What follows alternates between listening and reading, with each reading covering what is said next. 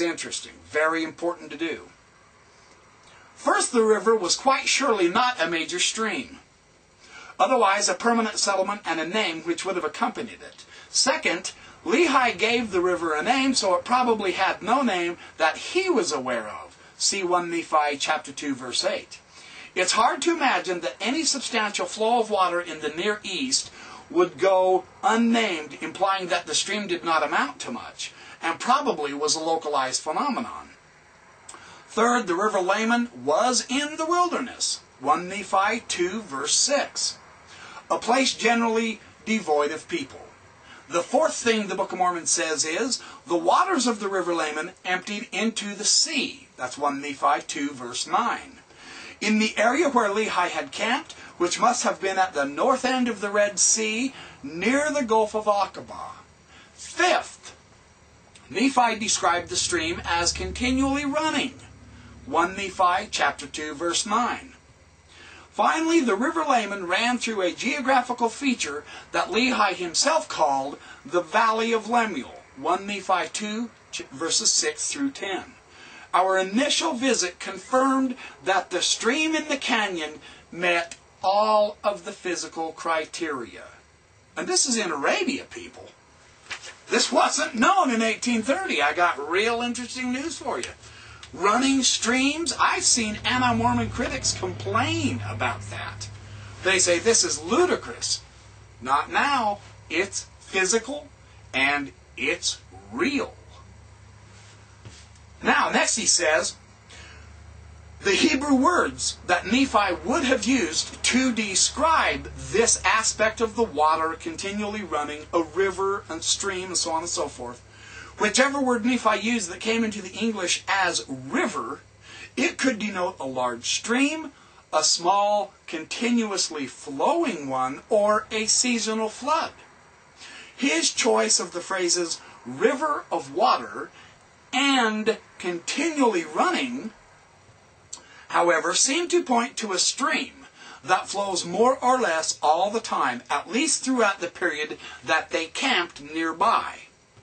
What were the characteristics of the valley through which the River Laman flowed? First, Lehi described it as firm, steadfast, and immovable. These are terms that hint at impressive geological features. And they are there in this valley. They have the pictures. Second, the valley was located within 3 days' walk or camel ride beyond the northeast tip of the Red Sea. Now this is an important detail. The Book of Mormon describes it beyond the tip of the Red Sea in 1 Nephi chapter 2, verses 5 and 6. Finally, the Valley of Lemuel reached the Red Sea, for Lehi observed the mouth of the river emptying into the sea. That's 1 Nephi chapter 2, verse 8. So it was not strictly an interior valley. Rather, it reached the seashore. The valley we found met all of these conditions. The fact that the stream and canyon fulfill the conditions reported by Nephi for the River of Lemuel, for the River of Laman and the Valley of Lemuel, convinced me that we may well have indeed discovered these Book of Mormon landmarks.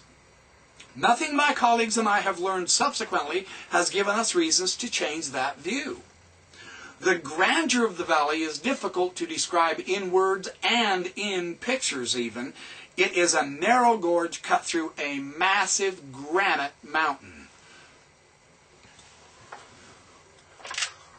Let me see if I can find a...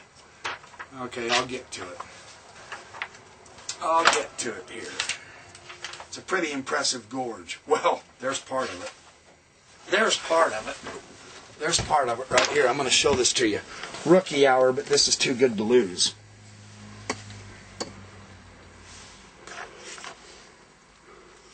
There we go. Look at how massive that... Look at those tall trees. And look at how massive those rock cliffs are. Look how high that granite's been cut through that gorge. That's pretty awesome. That's one of their photos. Another one of their photos is, if I can get back to it. Boy, this is rookie hour, isn't it? Oh, well. Another one of their photos of the gorge is right there. And they say, notice, is this the one where they say, yeah, way down here. Notice that Jeep. Notice that Jeep. Look at the size of that canyon. And they say the photo, it goes off twice as high as they could get in that photo. Here's another shot of the actual opening of the valley, right there in the desert.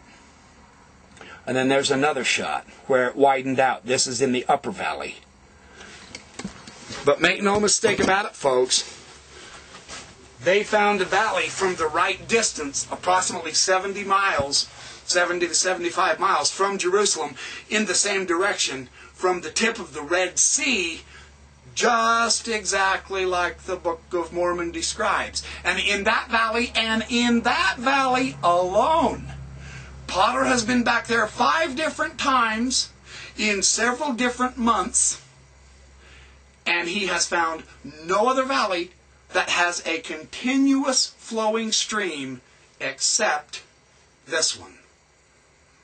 The Book of Mormon says those features were there, and they are. That's impressive. I have news for you. That's impressive. Very interesting. And they're nowhere near 500 miles away. Where Green Messiah comes up with the silly tripe against the Book of Mormon and the Book of Abraham that he comes up with, I will never know. He obviously has no interest in understanding anything. He's out to simply trip us up, to confuse us, to make us doubt, to make us wonder. I have horrible news for you, Green Messiah. I'm not doubting. I'm researching. And I'm finding. And I'm encouraging everyone on YouTube to do the same thing. Book of Mormon's solid. Very solid. In fact, I'll quote Lehi.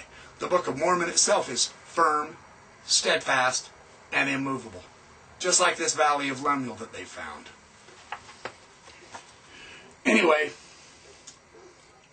he says, the question we posed, this is on page 61, the question we posed while standing in the Canyon of Granite was, does this desert river flow continually as 1 Nephi 2:9 says it does? Does it flow day and night, 365 days a year? I could answer affirmatively only after our 3rd excursion to the valley in November 1996. It had just rained for 6 straight days before our arrival. It was a freak storm, the heaviest one in years. But this storm provided a reverse key of sorts. Here's how he explores this. On our first and second visits, we witnessed the river during and just after the winter rainy season. As a result, we had expected the stream to be running. But in November 1996, after a 7-month dry spell, we were finally able to ascertain that the stream does flow constantly. The key came not from the flow at the moment that we were there, but could have come from the recent rains, but from the flora in and around the river. We had earlier discovered the river source to be a spring, some 600 feet down the Canyon of Granite from the upper valley.